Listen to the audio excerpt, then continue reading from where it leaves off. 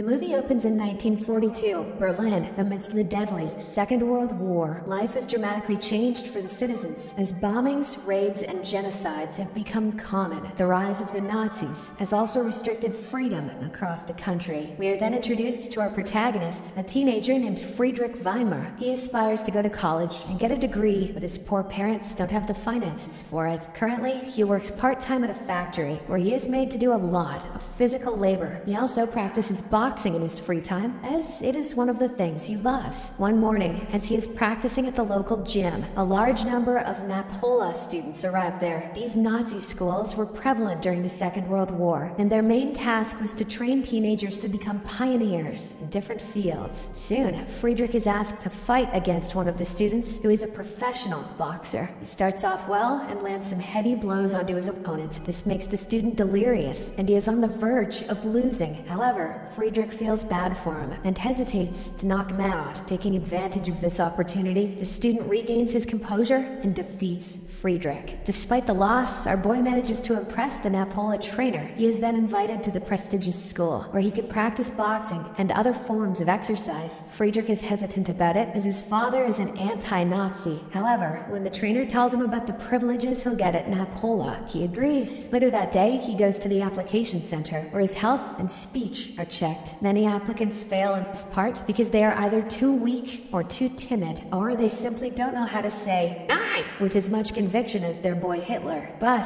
Friedrich excels in each and every category and is eventually selected. Now, the only thing standing in between him and NaPolA is a consent signature from his father. That night, Friedrich returns home late and nervously hands the letter to his father. Just as he expected, the old man refuses to sign and shouts at him to stay away from such madness. Ironically, he shouts "nein" with a ton of conviction. He wants Friedrich to become a high-level factory worker in the future, which will give them a good income. Later, Friedrich helps his little brother take a bath, and the two chat about their respective days. It is evident that they have a very special bond. I'll say he's given him a bath. Shortly after, Dad arrives, and he also bathes in the same water to save money. This shows how poor the family is right now. Friedrich is then told that he will be sent to a public institution next month. There, he can meet other guys of his age and learn technical skills required in factories. Dad is worried that Friedrich might get involved with the Nazis, so he wants to send him away as soon as possible. This proves to be the final straw for Friedrich, so he forges his dad's signature and leaves home. His parents find a note left by him the next morning, which shatters them. In the next scene, Friedrich finally arrives at the academy, and he is awestruck by its magnificent exterior. Then he meets the boxing teacher and is awestruck by his magnificent posterior. The boxing teacher greets him and introduces him to one of his roommates, Christoph. The two boys quickly bond, and Christoph shows him around the place. He also briefs him about the rules of the academy, warning him to be very obedient. Later, Friedrich puts on his new uniform and stares into the mirror. He appears to be very proud of the decision he has made. All the students are then called to an assembly, where the headmaster delivers an inspiring speech. He talks about how great their country is and addresses the students as future elites. Hearing this, Friedrich cannot stop smiling, as he is greatly impressed by the speech. After the assembly, Friedrich is introduced to the rest of his roommates. All of them appear to be very welcoming and friendly. In particular, a guy named Siggy assures Friedrich that they will always be ready to help. As the group continues talking, a senior student named Jaucher interrupts them. He is notorious for being a bully around the school, probably because no one knows how to say his name. Without wasting any time, he goes to the new student Friedrich and orders him to do 20 push-ups. 20 push-uping? Our boy obliges and starts the exercise, but the boxing trainer soon arrives and stops the commotion. That night, Friedrich has a difficult time falling asleep, as he misses his family a lot. While gazing around the place, he notices that the adjacent bed is empty and asks about it. However, Christoph tells him to keep quiet, as they aren't allowed to talk after the lights are out. Shortly after, Friedrich hears some noise coming from outside, so he goes to the window to check. He sees a car dropping off a new student, who is greeted by the headmaster. It is evident that he is the son of a VIP. No way, it's little Billy Bob Hitler. In the morning, Friedrich discovers the same guy in the adjacent bed. He is Albrecht Stein, the son of the city's wealthy governor. One would assume that he is an arrogant and brash kid who loves to flaunt flaunt his dad's power, but Albrecht is actually the opposite. He is kind-hearted and soft by nature. He also opposes the war and doesn't want to become a soldier. The only thing he likes is writing poems and essays. He's doomed. As the students get ready for the day, Siggy looks worried as he has wetted his bed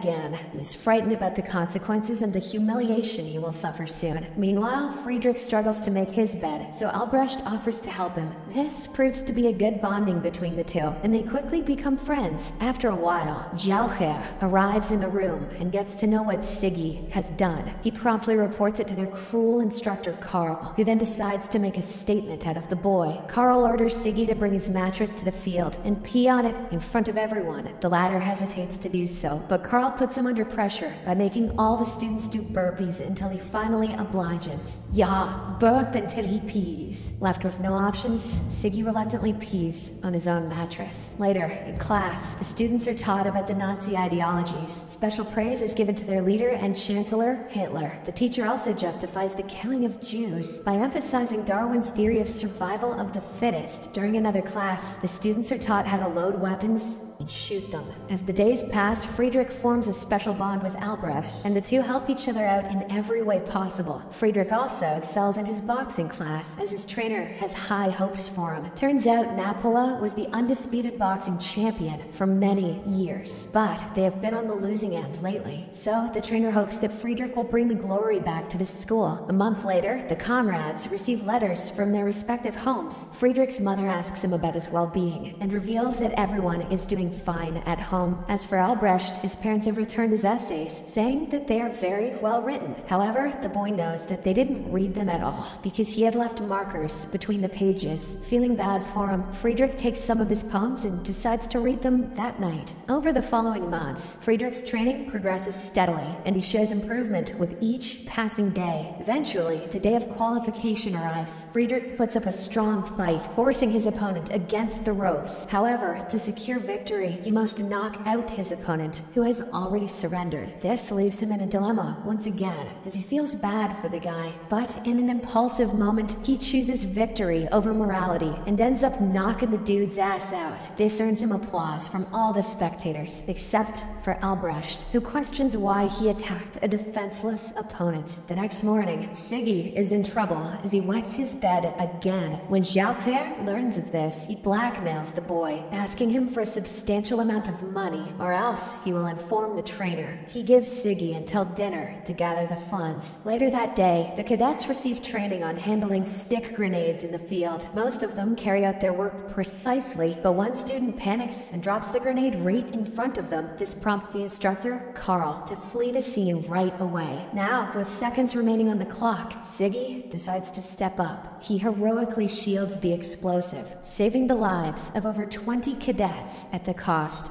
of his own. The following day, he is posthumously awarded a Medal of Honor for his bravery. The higher officials then hold a short conference for him, and even Albrecht's dad is among the speakers. Meanwhile, all the students are angry at Karl for abandoning them when they needed him the most. They realize that he is a coward, despite acting tough on the outside. During the next training session, Karl instructs the cadets on strengthening their abdominal muscles and requests someone to punch him in the stomach as a demonstration, seeking revenge for his friend. Friedrich volunteers and delivers a painful punch.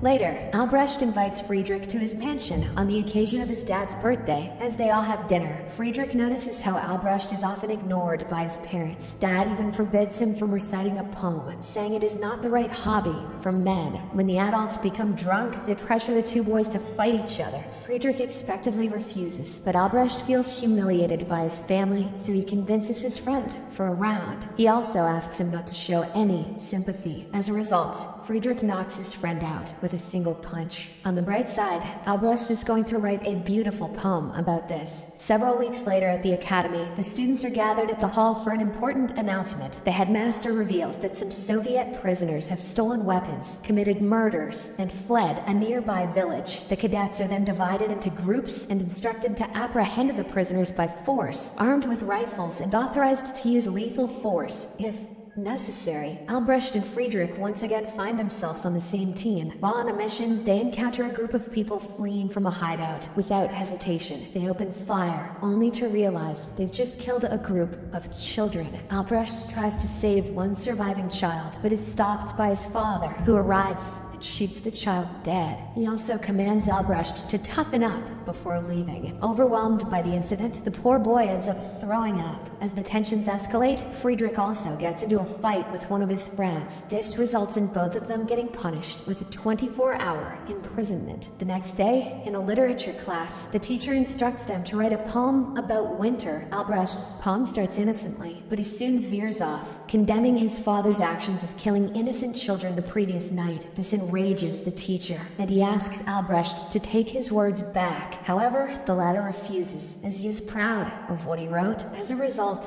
of his actions, he is conscripted to fight in the Eastern Front against the Soviets. When Friedrich is finally released from prison, he learns about his friend's fate. He angrily questions why Albrecht wrote such a risky poem, but the latter once again defends his actions, saying he just stood up for his beliefs. This leads to an argument, and they start fighting on the floor. However, they soon stop and start crying in each other's arms. During the next training session, the cadets are tasked with navigating through a hole in a frozen lake. Christoph goes first, and he passes through the lake effortlessly. He also secretly connects the holes with a rope so that the others can navigate easily. However, when it is Albrecht's turn, he deliberately stops in the middle of the lake. Friedrich realizes what he's doing and desperately tries to save him, but his efforts are futile. Albrecht then lets go of the rope and slowly drowns in the lake, devastating everyone. That night, a heartbroken Friedrich writes an obituary for his friends, which he wants to publish in the newspaper. However, the director refuses to do it, claiming that what Albrecht did was an act of cowardice. Elsewhere, Albrecht's family is also informed of the tragic news. His mother weeps uncontrollably, but Dad shows no sign of remorse. He believes that his son was weak, and this was going to happen sooner or later. Days later, the grand boxing competition finally begins. Despite Friedrich being in a depressed state, he gets ready to fight. For the first few minutes, he puts in a good show and lands some powerful punches on his opponent. But when he sees Albrecht's father in the audience, smiling as if nothing happened, he drops his guard and deliberately loses the match. This humiliates NaPolA in front of everyone. As a consequence, Friedrich is stripped of his uniform, publicly humiliated, and expelled from the academy. The movie ends as he slowly walks away from the notorious NaPolA. Subscribe for more videos like this, turn on notifications, and leave a like to help the channel out. Thank you for watching.